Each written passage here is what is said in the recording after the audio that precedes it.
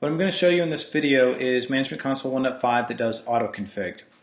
What I'm showing right now is that this Zero client is set for firmware 3.2.1. It's also not been discovered yet on my Management Console, but as it's powering up, it's about to be discovered. So we'll refresh the page and we'll see that it's now discovered.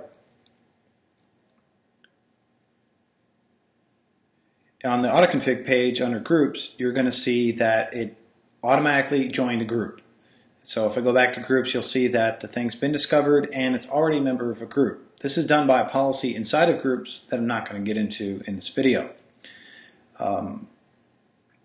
So the next step is inside the policy. We want to have the policy apply, and we also want to have firmware updated. So inside the policy, there's this new setting for firmware, profile firmware, and basically I set a rule that says force people to be at a certain version of firmware, in this case 3.4.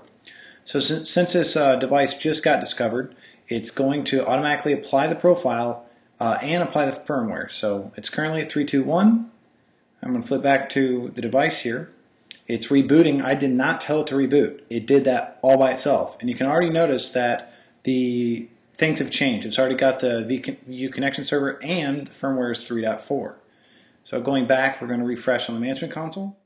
And we're just going to verify that it is actually on firmware 3.4, which was completely done automatically without anything from me.